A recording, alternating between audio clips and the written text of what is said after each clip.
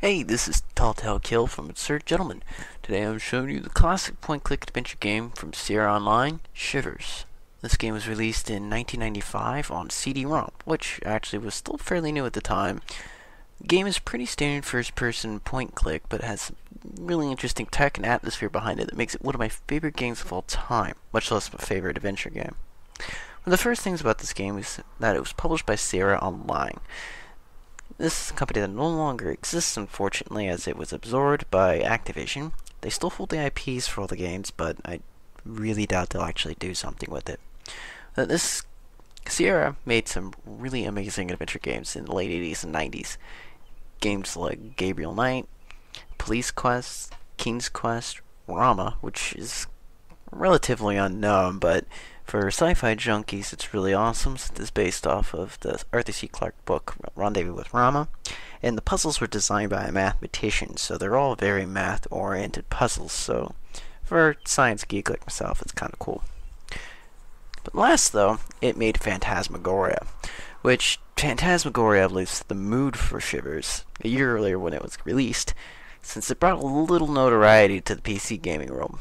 It had an extremely messed up story to it, and downright graphic, gory, screwed up cutscenes. It's an extremely brutal game, and I think Shivers jumped off of that platform. Shivers, on the other hand, focused more on gameplay and puzzles rather than a long linear story that Phantasmagoria had, but it definitely set the mood. Shivers, though, suffers from the first-person point-click adventure game disorder of having absolutely terrible opening scenes. I referenced this game in my last video of what not to do in an opening cutscene for first person, and I'd show you the scene, but DOSBox cutscenes and fraps don't seem to get along very well. The scene was very abrupt, kinda cheesy, and as a symptom of the live-action craze of the 90s, had horrendous acting. Although it is good for something, you get a great view of early 90s clothing, and it's a wonderful thing indeed, actually. In fact, the game is chock full of 90s culture we all take for granted, like analog tape recorders, address books, and live action cutscenes. Have I mentioned how much I hate live action cutscenes? Anyways, the plot is pretty solid, because there really isn't much of one, just enough to make it interesting, and explain why the hell you're running around a museum solving ridiculous puzzles. The game starts as a presumable high schooler dared to spend the night in an unopened museum of Professor Lindenite, aka the crazy obsessed archaeology professor. This happens to be where two teens went missing some years ago as well, and joked about maybe the professor killed the two. Plot hole number one. Where the hell were the police?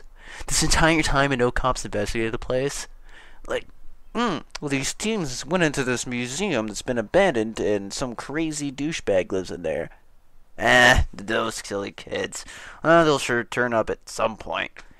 And no cops, everyone. Yeah, we should probably, investigate. Everyone seems to know they went to the castle, but, I guess police don't actually investigate things in the Sierra Online universe. Never mind, they're the ones that made Police Quest and SWAT. Huh. Anyways, continuing. Upon some initial investigation after getting into the museum, by solving a few puzzles of course, you find out that the evil Exupi, which are ancient Incan spirits, are released by the two teens. You find out via the ghost of the professor. Plot hole number two! It seems that the professor was killed by the Exupi first. It doesn't really say it, but it kind of made evident that apparently he was killed first. But he was killed before the teens got there, but the teens in their journal say that they found the Exupi seals in their vessels and that they unsealed them. So, wait a minute. Who died first? Anyway, the two kids died, the professor died, everyone dies. Yay, it's all happy. It's up to you to find the Exupi and put them back in their containing vessels, or they might be released into the world. Oh no! Why is it taken them something like 8 years to do that? I have no idea. The professor even mentions that one already escaped. Now, I haven't played the second one much. I played like 5, maybe 10 minutes of it. It takes place in the desert Nevada from where you start out at, something like that, but I'm not sure. think it might have something to do with the escaped Exupi, but I have no idea. Haven't really played through it. It's one of these things I've been meaning to do. Anyways, that's essentially the plot. To accomplish your task, you're given free reign, essentially. The entire museum is completely non-linear, and the gameplay consists of completing puzzles to unlock rooms in the museum. Conveniently, the professor thought it would be a good idea to, make every room in the entire museum have to be opened by solving a puzzle. Convenient. Now, you unlock doors to get into other parts of the museum, and in those parts of the museum, there are exhibits that have puzzles in them that hide pieces of the Exupi vessels. These consist of a pot with a matching talisman. Each pot corresponds to one Exupi, which is associated with a particular element. Now, to accomplish your task, you're given free reign of the entire museum. It's completely non-linear, and gameplay consists of completing puzzles to unlock rooms in the museum, which, conveniently, the professor thought, hey, it'd be a good idea to make every door locked, and the only way to unlock them is to solve a puzzle. Yes, that gets me off. How convenient. Now, you go to these random rooms, and each room are exhibits that consist of all kinds of really weird shit. Now, each of these exhibits have Exupi in them. You solve the puzzle, you get a lock and Exupi vessel, which these consist of a pot with a matching talisman. Now, each pot corresponds to one Exupi, which is associated with a particular element. You spend the entire game looking for matching pieces. Then you find the corresponding Exupi, capture it, and return it to the exhibit. Which, apparently you decide, gee, maybe I should do something with these, like bury them or something. Nah, I'll just put them back in the exhibit and wait for the next dumbass to wander in here and release them. Or even better, wait till the whole place gets bulldozed and they all just get released and their talismans crushed and made to powder and released into the entire world. Even better. Anyways, I'll show you a quick example. Give you an example of one of the puzzles in this game here. The majority of them are fairly solvable without having to resort to a guide, although there's one that's just notoriously difficult.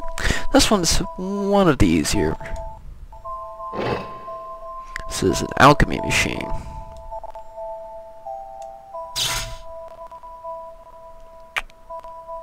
But not sticking.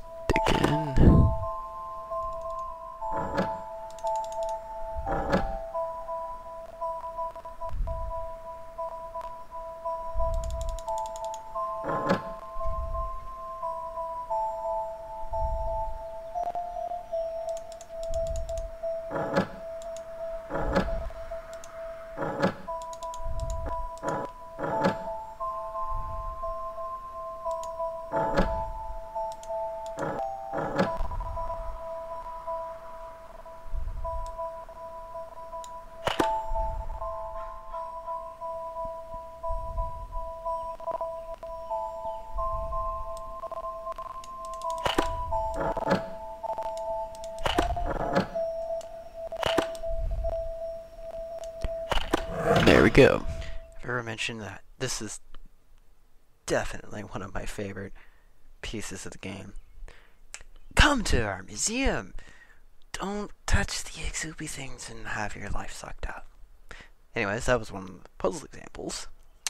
Graphically, though, the game is gorgeous.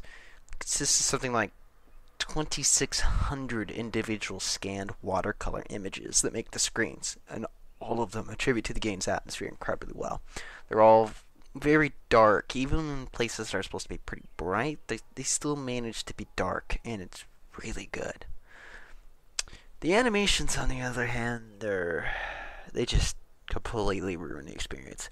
First, you have the absolutely terrible live-action capture scenes, which they're just so blurry and low resolution that it's not even worth it at some points in the game. I don't even know why they did it. Second, you have the Exupi attack hack animations, if you can call it that, which are just horrendous. They completely ruin it. But I'll show you that as well as an example of the music. But the music is probably the best part in the entire game, honestly. I absolutely love the music.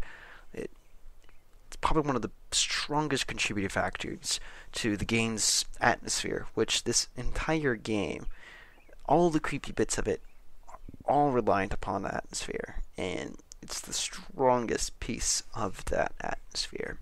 So, I'll show you a few examples of music, as well as the animation. Room has a different soundtrack to it, and I absolutely love some of the music on it. Some of it's really just kind of mellow and just good, and some of it are just downright creepy for the time, considering that soundtracks, again, weren't that huge of a thing with these games at the time. They just kind of weren't there. You know, if Myst, definitely one of the groundbreakers of this type of genre, had virtually no music in it. But this one, each and every room has a complete unique soundtrack to it, and I absolutely love it. So, here are a couple examples of some of the rooms. This is the main lobby.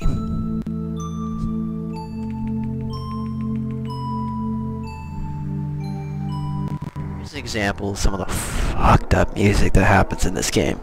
This is supposed to be an underground maze leading to a subterranean society. Well, sounds kind of interesting, setting up for it, this particular music.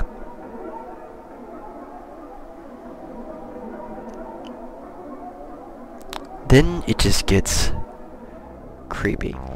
Now this is the maze. This is what you get to listen to.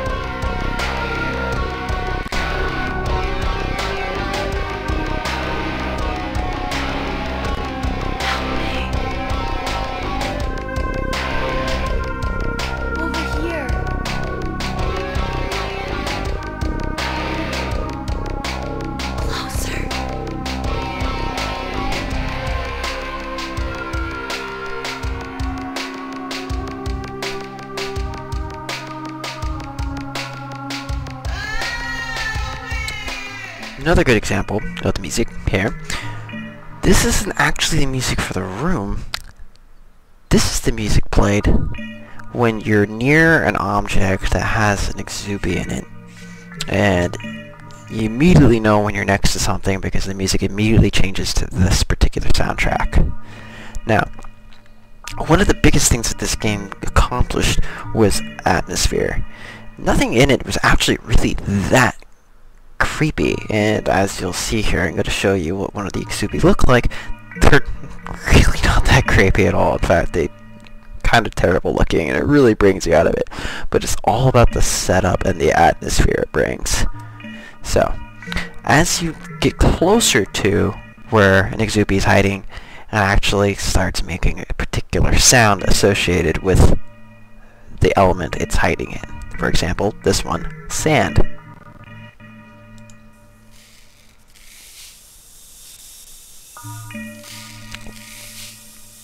A little creepy.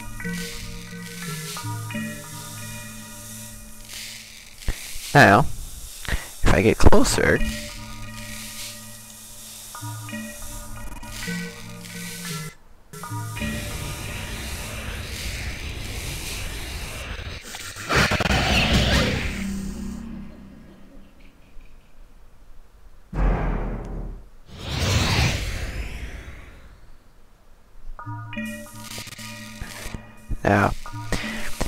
one of the really interesting aspects about this game is the fact that you actually have a life bar. And every time you encounter an exubi, well, it takes some of your life bar out. And you can actually die in this game, essentially. Here we got another fine example of music in the room. But more importantly, I wanted to show you how each and every exhibit has this button. And this button is an explanation of the exhibit by none other than a Twilight voice. Man has taken it upon himself to penalize his fellow man for every conceivable offense, many trivial. Historically, singing insulting songs in Rome. injuring a cat in Egypt, and even selling bad beer in Babylon could bring the death penalty. Well, that about wraps up the video portions I wanted to show you guys, and pretty much the review. Overall, this is a pretty classic example of a really well-made and solid Sierra adventure game, and one of the best in its era in my opinion. Using a very simple but effective plot, non-linear play, in much the same way Myst was non-linear, very strong puzzle design, greatly inspired by the game The Seventh Guest, and a strong soundtrack that really emphasized the game's creepy atmosphere, as well as incredible screens that helped with that as well. All these elements really pull it together and make it a very strong game, and remain an outstanding example of non-linear adventure games of the entire genre, and one of my favorite, even more so than Myst, first-person point clicks. Now, this was took a new example, the last video of a first-person point click, and this was a classic example of a first-person point click using 2D screens. Mind you, 2D screens is important. Next video, I'm going to do a video of 3D point clicks, transitions, the whole works. This is a classic example of a 3D point click. One of the early ones, I think came out in 97 or 98 or something like that, but I'll have to check on that when I make the video. But I'm doing the sequel to a game called Beyond Atlantis, and I'll probably end up doing that sometime in the next week or two, depending upon my schedule. So keep an eye out for that. If you'd like to see a full playthrough of this game, go ahead and vote in the comments. Feel free to like or subscribe if you like these videos, as we will be doing a lot more in the future, especially with summer coming. So, thanks for watching. This is Tale Kale for Sir Gentleman.